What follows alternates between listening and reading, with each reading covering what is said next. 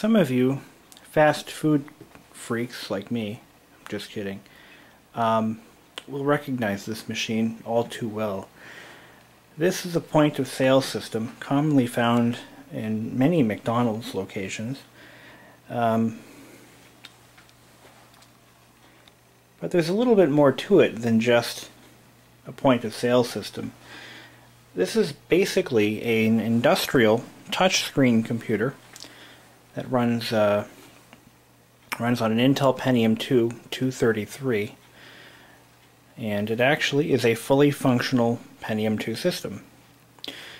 I picked this up at the Landfill of Wonders, and it was absolutely the most disgusting thing I ever grabbed from any landfill. It was disgusting. It was all black and greasy, and it smelled like French fries. But I knew what it was, so I grabbed it anyway. I actually grabbed 3 of them, and I took 2 of them and I made 1 working unit, and the other one I gave to a coworker.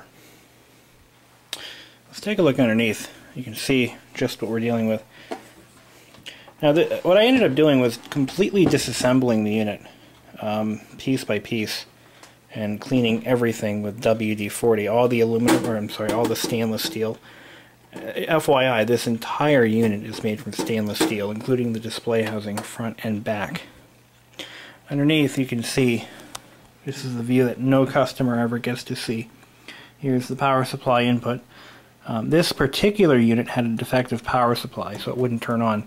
So I took the power supply from another one and used that. But we have a LAN port, VGA, that I believe is a cash drawer port, possibly. 2 USB, another LAN port, that could be for something proprietary. A COM port, 2 of them. We have a parallel and a PS2 port. And here is an expansion slot, PCI expansion slot. Didn't think you'd see one of those, did you? Underneath we have, I didn't even notice this until now, unbelievable. I did not notice this. That might be a reset switch. Now this cover is removable. This contains a plug for something, I believe it might be for a card reader.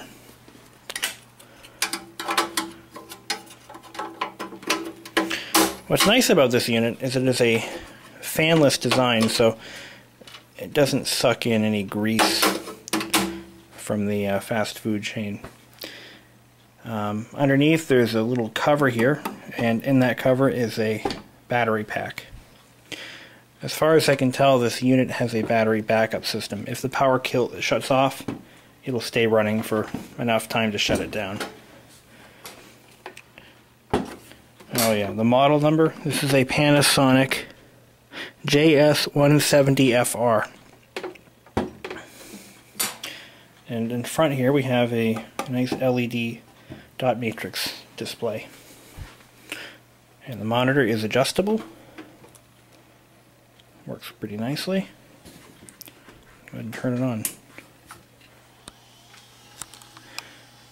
It actually does have a 2.5-inch hard disk drive inside. I believe it's a 5 gig drive. And as you can clearly see, it is a standard Windows box, or PC anyway. And 256 megs of RAM. I actually upgraded it because I happen to have a whole bunch of PC-133 memory kicking around, so I figured what the hell. It had 64 megs originally. And here are the status lights. LAN, hard disk drive, power, and card, whatever that is. This is the startup screen. And this is when it starts to load the McDonald's proprietary point-of-sale software. Yes, it still contains the proprietary software. And as you can see in just a minute, start register program, there it is, McDonald's Corporation PC POS. This is actually running on top of MS-DOS 6.22, and as you can see, it was last updated in 2006 with the latest version.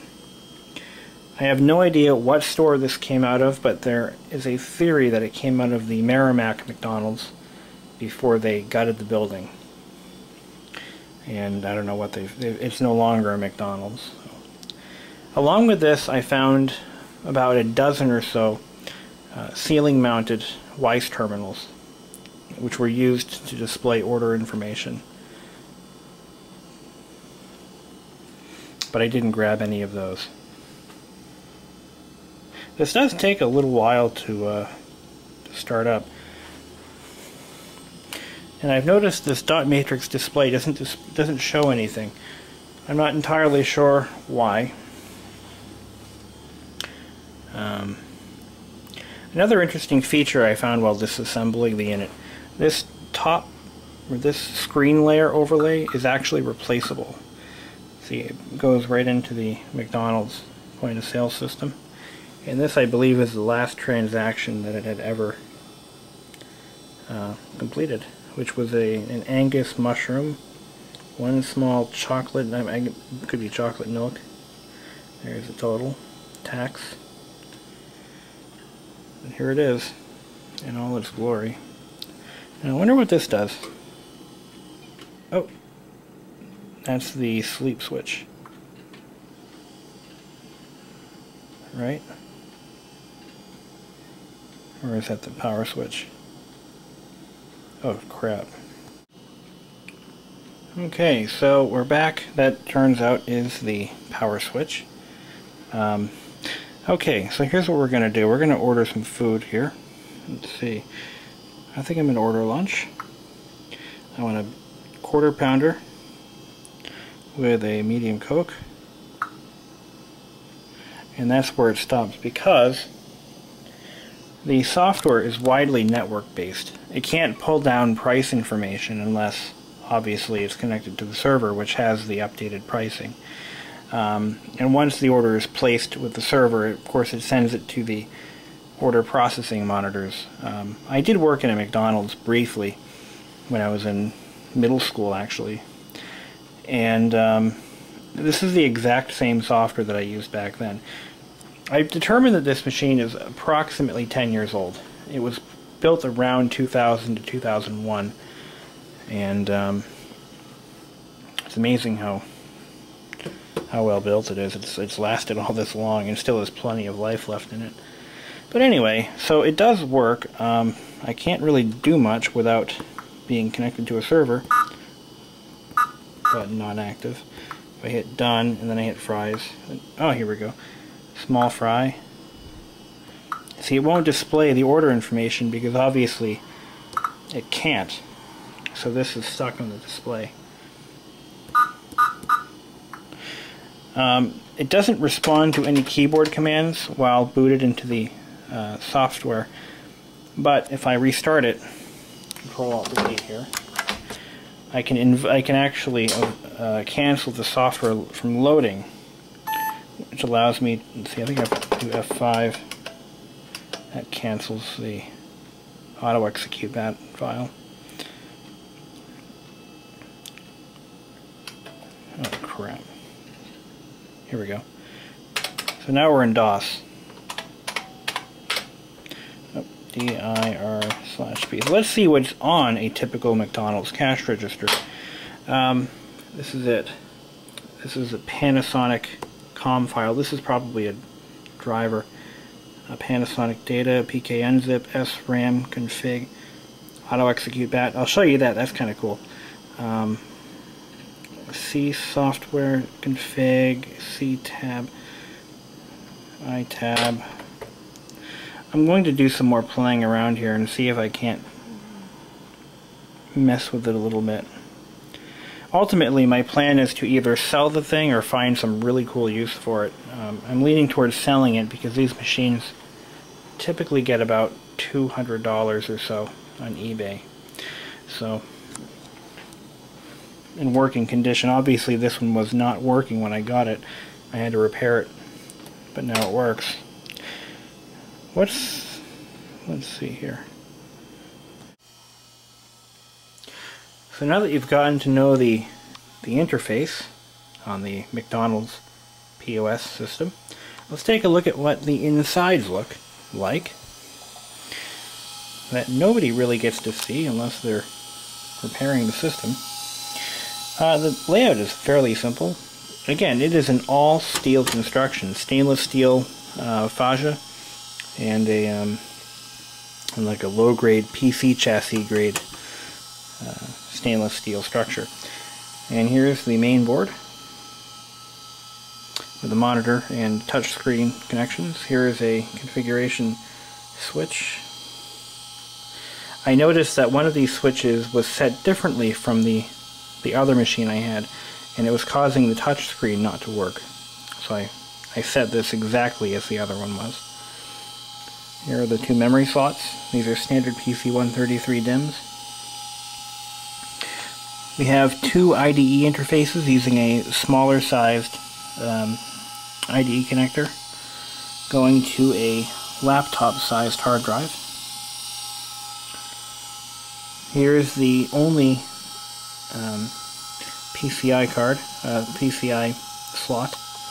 It's on this riser card, and there was an optional, obviously something else was here too, or could have been here, but not big enough to be another PCI. Could have been proprietary. Oh wait, never mind. Duh. Here on the other side is those pins that I'm seeing. So there's another slot for something. I don't know what that's all about. Power supply is here. And in the front we have the dot matrix fluorescent display, which doesn't, I don't know if it works or not. I have no way of testing it. The software is not allowing anything to be displayed, so I have no way of knowing. I think it's supposed to display the total and maybe a message like "Welcome to McDonald's" or something, but I don't know if it works or not. So there it is. Pretty simple.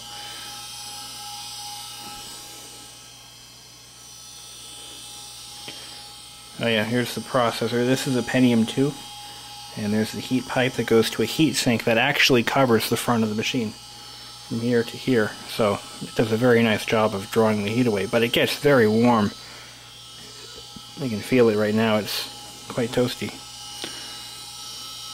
And there's the unusually large coin cell battery for the clock memory. It's CR245. Oh, 2450, that's it. Not much else to see. Provisions for a second hard drive are here. But there is no full-size drive bay, so if you wanted to connect a floppy drive, external floppy drive, or a CD-ROM drive, there is a proprietary interface right here, and that's what I believe that is designed for. So, that's that.